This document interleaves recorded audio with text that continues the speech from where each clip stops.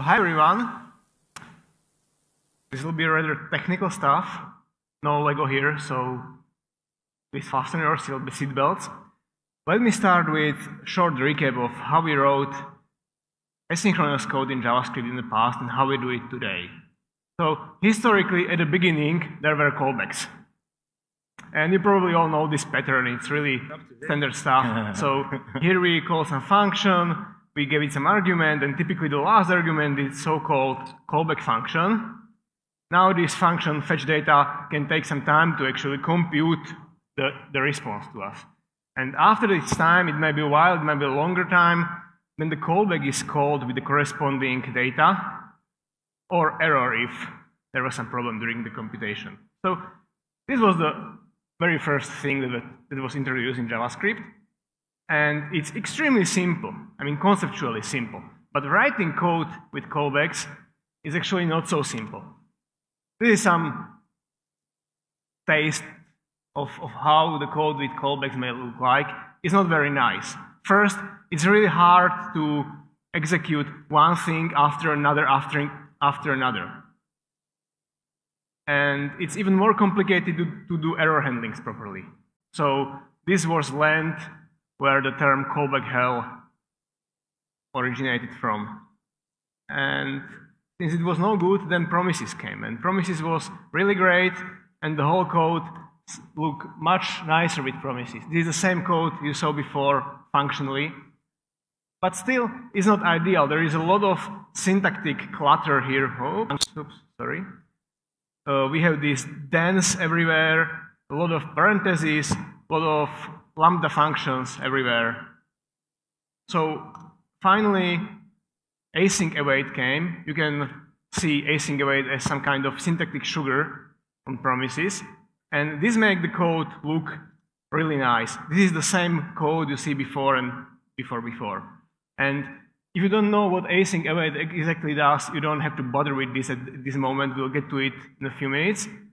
But for now, just notice that the code is significantly shorter. It's much more fun to write and read.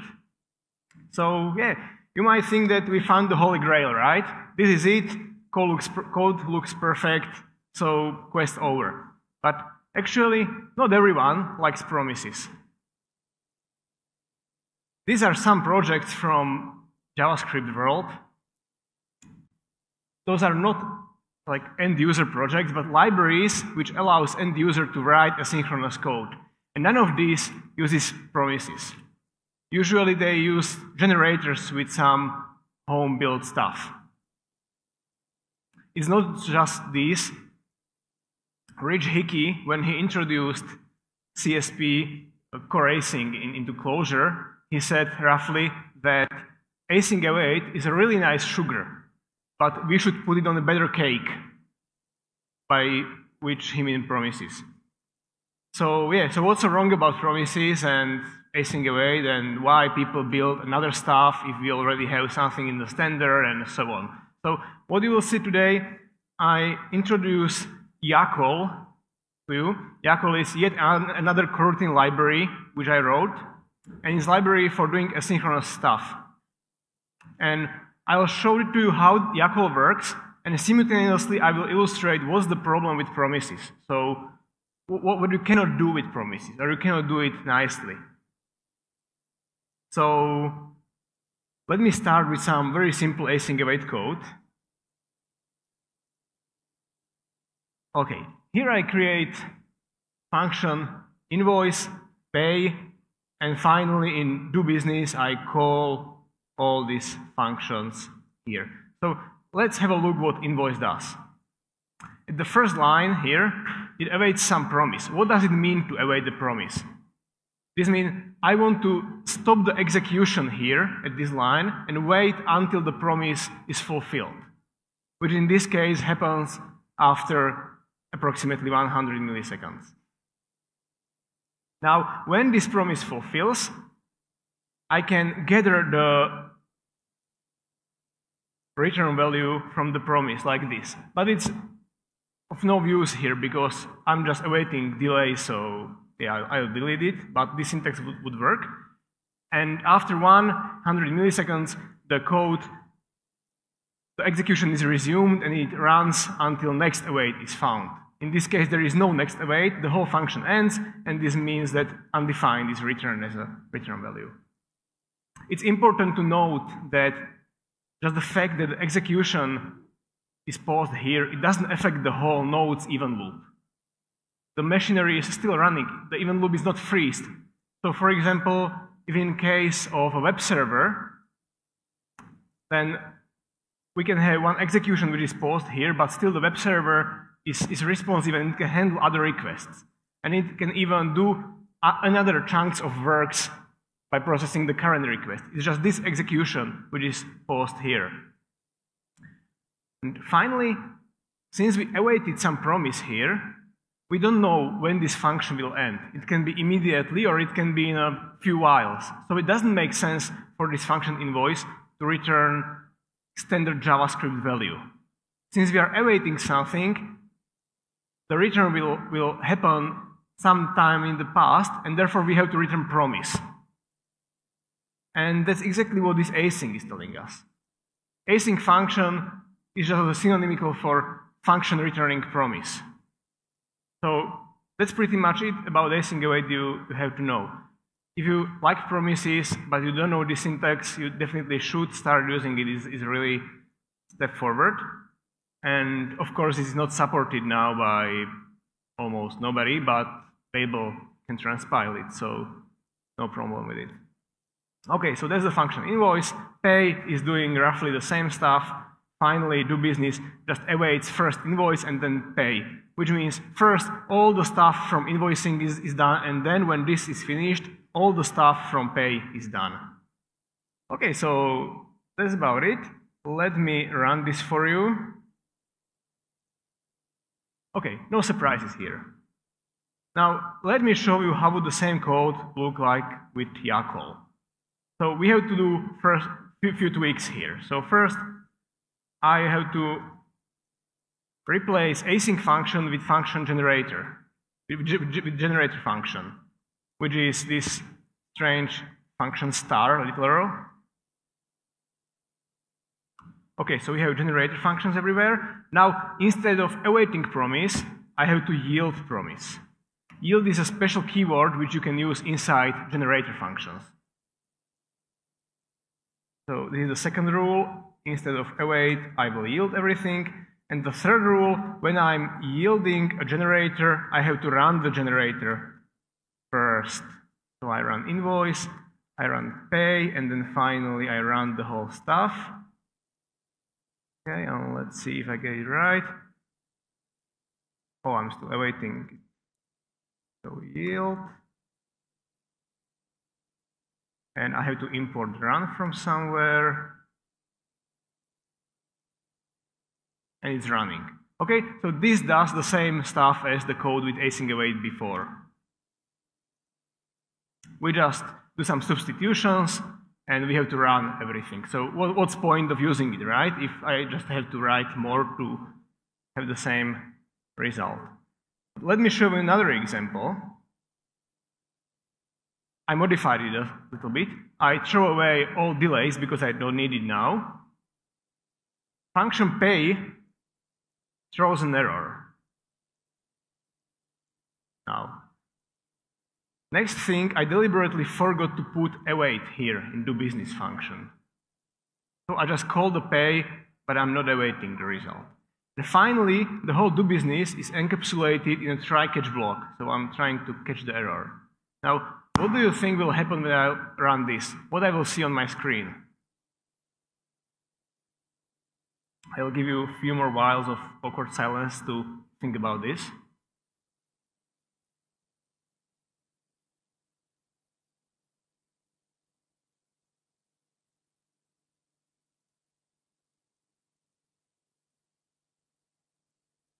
Okay, everyone ready with their guesses? Okay, so let's see. What do we have? That's it. I hope at least some people are surprised by now. Like, come on, where is my error, right? I throw an error, I catch it, it should be somewhere. But it's not. The error is completely silent. And yeah, the problem is I forgot to put the await here. by not awaiting the promise, I created so-called dangling promise. And dangling promise is a really dangerous thing because no one really cares when dangling promise ends and what errors it may produce. It's just there. It lives in the matrix.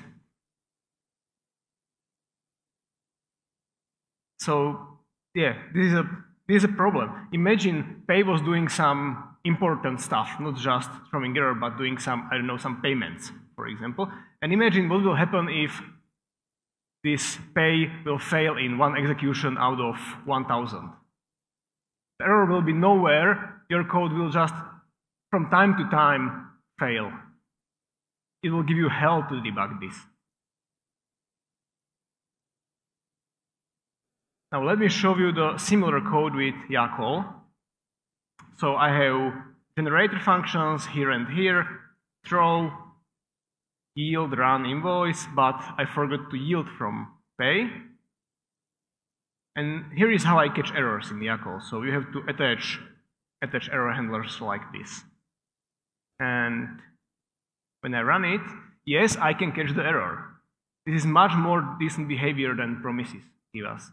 And back to the promise code, you can say that it's my problem that I forgot to put await here, but it's not so easy to get awaits right because A, we are in JavaScript, we don't have types, we don't know exactly what to await and what not. So it's easy to forget await somewhere. And even if you use some type system, then still B, sometimes it's completely valid just to construct the promise, assign it to some variable, and then await it on some other place. This is completely fine. This is how you run things in parallel with async await. So you have to do this from time to time. So it's far from easy to get all the awaits right. Now, about the YACL example. How does this work exactly? What's the semantics of it? So, whole YACL is organized on the concept of coroutines. You can imagine coroutine as some kind of process. It's not a real OS process, but you can think about it this way. The coroutine is created when I call run something. So in this case, I run invoice, run pay, and run do business. We have 3 coroutines here. And those coroutines are organized in parent-child relationship. When the coroutine is born, it immediately identifies who is its parent and make a relationship with it. So in this case, invoice and pay know that do business is their parent. And the rule number 1 of YACL is that the parent always take care of unhandled errors of their children. So in this case, if pay produces an error and doesn't handle it by itself, the error is propagated to do business coroutine, and it's do business work, it's do business to actually catch the error and handle it somehow. So yeah, this is not rule number 1 from YACL library. It works here.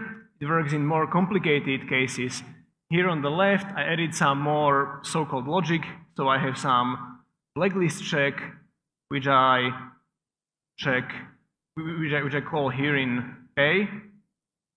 And it's the same story. If transfer coroutine produces an error, its next parent it's pay. And if pay does not handle this error, the error is propagated to the grandparent to do business coroutine. So that's about it. Now, rule number 2 of YACL is that the parent coroutine cannot end until all its children have ended. It makes sense because the parent has to take care of unhandled errors, so it cannot end prematurely. Let me illustrate this for you on 2 other examples. So first, async await example. In this case, I modify pay. Now it does not throw an error, but it takes a really long time to complete. It takes 5 seconds to complete. And finally, main function just logs when it thinks the whole business started and ended. And yeah, just as before, I forgot to put await here. So I'm creating dangling promise. And what do we got? Okay, so business ends, or at least we think so, but the dangling process is still running there, doing some side effects. But we don't know about it, yeah? We think the business ends almost instantly.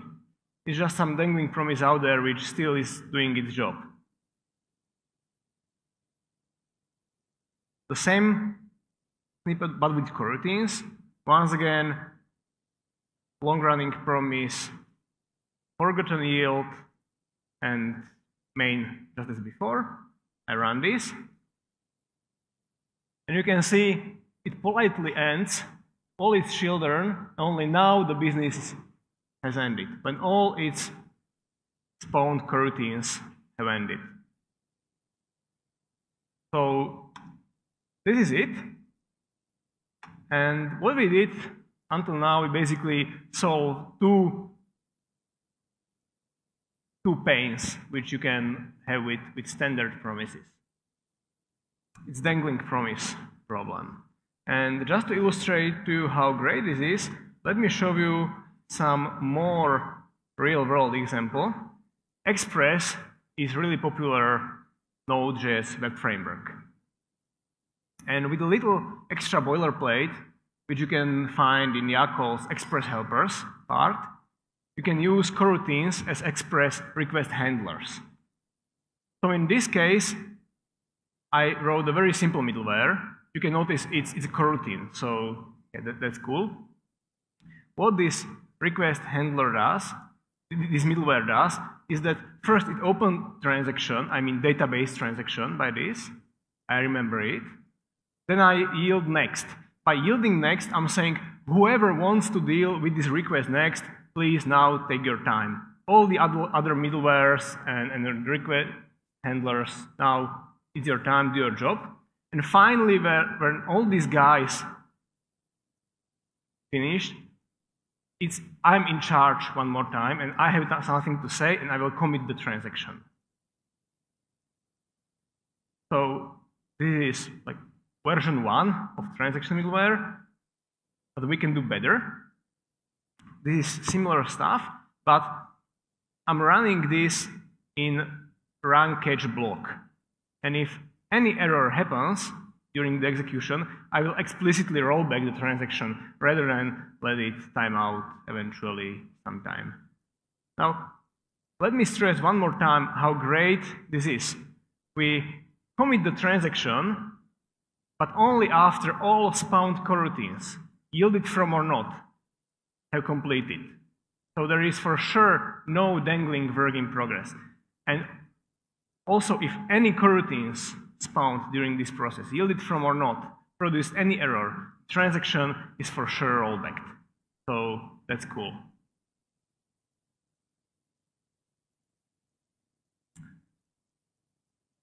And finally, this explicit parent-child relationship between coroutines gives us a possibility to build another amazing stuff on that. So let me tell you about this. First, we have context. Context is something like zones in Dart, if you know it by the chance. I copied the thing from that. So let me explain what it does. Each coroutine is associated with a context map, that's simple ES6 map object. And the coroutine can write to the context and read from it. The cool thing is that if the value, which I'm trying to read, is not found in current coroutine context, the read is escalated to the parent, grandparent, and so on. So for example, if this guy says that hello equals world in its context, and this guy tries to get hello, it gets world. This is how context works. How can you put this to use? Let me revise my Express middleware one more time. No, not this one. This shitty, but the second one. Here, after I created a transaction, it will be probably a good idea to put it to context. Oops. Like this. By putting it to context, I make it accessible for anyone who is interested in handling of the current request. And it does not conflict with other transactions opened in other contexts of other requests. And when I do this, I can write simple helper function, get transaction, and all this has to do is get the transaction from the context and return it. Now, anyone calls this function will get the current open transaction which it needs to have. Yeah, so that's about context. Then we have a messaging system similar to what CSP is. But I use CSP for some time and I notice I don't like every piece of the library, or what I don't like, I don't use it, I don't need it. So I implemented only a small subset of CSP I really use and like. So you can create some channels, you can push messages to channels, these pushes are always non-blocking, and then you can yield messages from channels, and this yield can be blocking. And yeah, this is great mechanism for synchronizing multiple coroutines.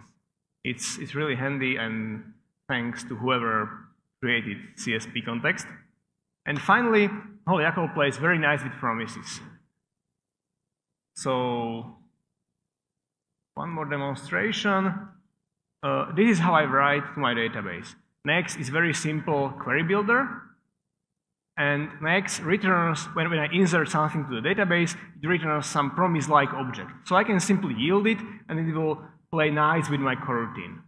And it's not only this, but it works also another way around. So the whole coroutine is promise-like object.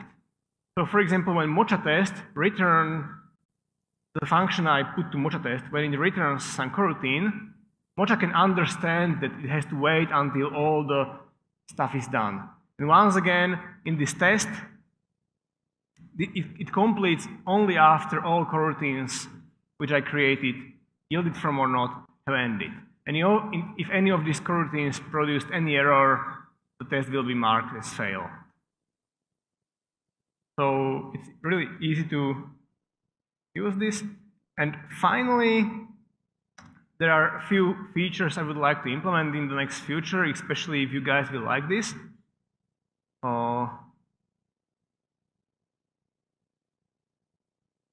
There is this concept of termination.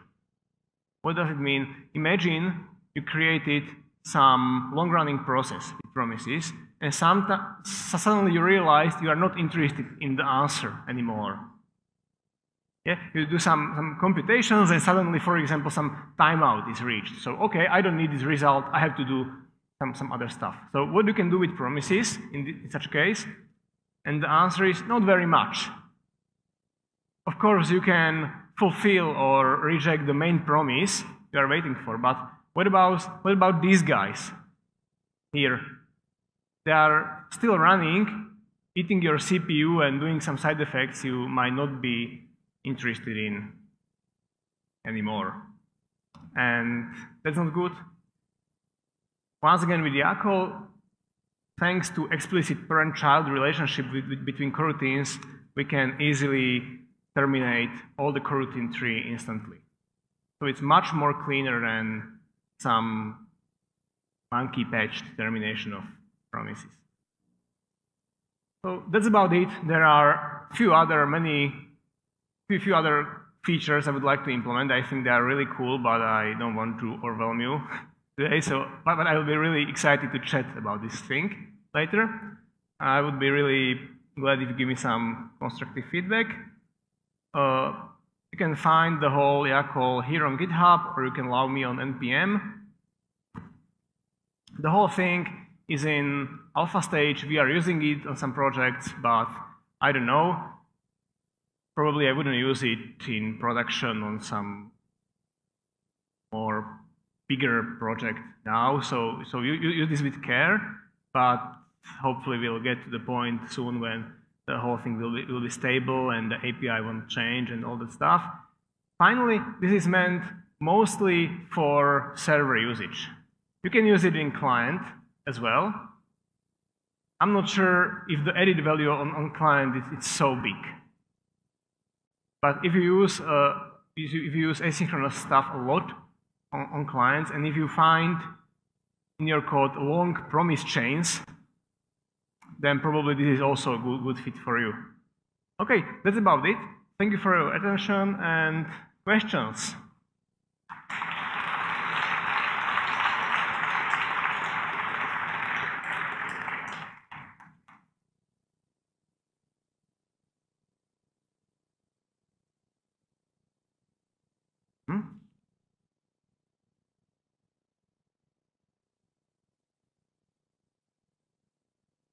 Okay. Are you not just trading don't forget await with don't forget run? Absolutely not. The key difference is if you forget to run thing, it doesn't do anything. It's the same thing as if I write, let me see. Okay, if I write console log, yeah, it also doesn't do anything because I didn't execute the function. And I probably discover really quickly, okay, it's not there. Okay, I mean, if you type console.log and semicolon and no parentheses, you don't call the function, you are not doing anything, and you will discover pretty quickly that you are not doing anything. The problem with forgetting await is that the promise is still doing the work. And irritatingly, often it happens that you won't discover the problem because the work will finish until you need it to be finished. On the contrary, where you forget to run something, it will do nothing. It will be just like if you just type some function without executing it. So definitely not. You will debug this much more quicker.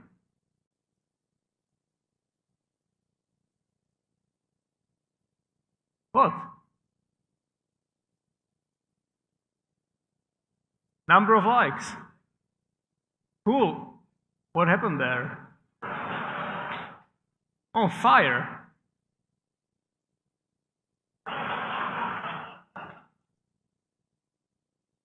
Okay.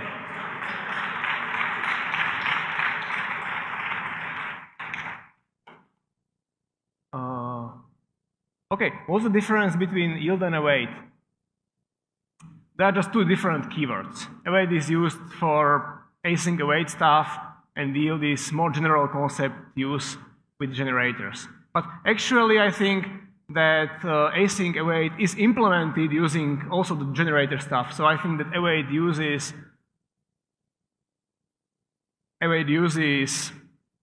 yield on the background, or at least in some Babel transpiling, you will find it. It's so. Async await are not syntax for sugar for promises, but rather for run generator utility. Yes, it's true. It's how you look at it. You can look at it as a complete brand new stuff or syntax sugar to promises. I just say it's syntax sugar for promises because the behavior you get from async await is really similar to what you get from promises. If you rewrote all my examples with async await to the promise land, standard promise land, all the failures I was illustrating would be the same. So there is no significant difference between these. It's just with the async await the code looks nicer. That's why I say it's syntactic sugar. But yeah, you are right. There is some more fundamental stuff in the background. Don't you think async await is too imperative approach? Also, what about try catch hell? Yes, async await definitely is imperative approach, and I think it's good in some cases. I don't think everything has to be 100% functional all the time. I mean, don't get me wrong, I really love the functional programming, but there is limits when it should be used and when not. So once again, what did you forget run? I already said this, but once again, the most important thing, if you forget run, nothing will happen. If you forget to run pay, none of your payments will be executed. Okay? So you will debug this quite quickly. If you forget to run pay, no payments will happen at all. On the contrary, if you forgot to await pay, then 99 pays out of 100 can complete properly on time and without any errors. And the 1% which does not will give you hell. Believe me, been there. What's the difference between this and Co? Yeah, Co is another cool coroutine library, but I think Co basically follows on writing asynchronous stuff with coroutines, but without this cool parent-child relationship stuff. So for example, you can never, in Co, I don't think you will be ever able to terminate coroutine with all its children, as you can do it now. I think Co was especially cool in old times when there was no async await, because it allows you to write nice code with those tools you have at the time.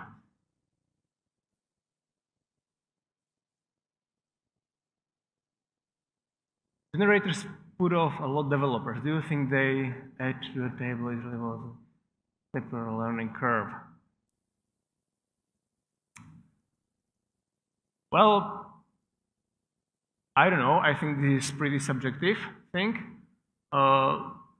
Promises are extremely hard to understand for standard people who just hire or for people who are new to programming. So yeah, promises are hard. Now, if you don't want to use raw promises, you have to use either async await or generators and yield. And this is just, I'm just swapping the keywords here.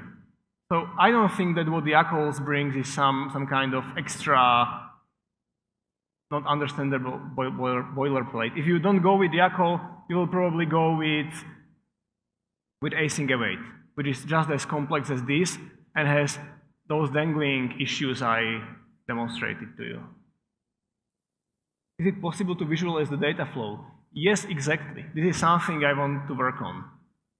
If you noticed, one of items on my to-do list is to give you better stack traces and better debugging info. With this explicit parent-child coroutines system, you can have really, really powerful insight into what's happening in your code, because you exactly know who called what coroutine and with what arguments it was spawned. So when something is broken, you can have much more information about it than just plain stack trace. And yeah, I'm thinking about many things here. Maybe I will do some in-browser debugging tool for this. We'll see. But yeah, it's not there now, but definitely it's on my to-do list. Why not observables instead of promises? This is rather broad question. What kind of observables? Yeah, you can use RX, and that's completely different land. RX is it's a broad topic. So yeah, if you like that style of programming, attaching callbacks and listening to streams and so on, for sure that's one way how you can do this. This is more about doing code which feels like standard Java or Python code. That do this, wait this, then wait for this, then wait for this, and then continue with this stuff. I think, for example, that attaching listeners on streams is conceptually hard thing. It's easy when you are looking at some hello world example, but when you go into more stream hell, it's far more complicated to mentally grasp all the complexity in there. Yeah, try run catch error.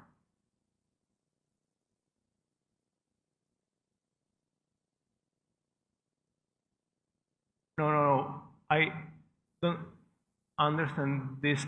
Definitely, you cannot do the proposed syntax. And yeah, I would really like if you can use standard try catch block with this, and not this awkward dot catch something. But I don't think there is a nice way how to do this. If you someone create some system. But yeah, without transpiling the code with some Babel plugin, of course. With Babel plugin, everything is possible. But this is for now just a library. It does not force you to transpile your code in any way before running, apart from standard stuff. And I think this try catch would need some preprocessing, which I would like to avoid. Remove complexity. All right, I think that's all the time that we have. Oh, okay. So let's get a round of applause. Thank you very much. Thanks, Thomas.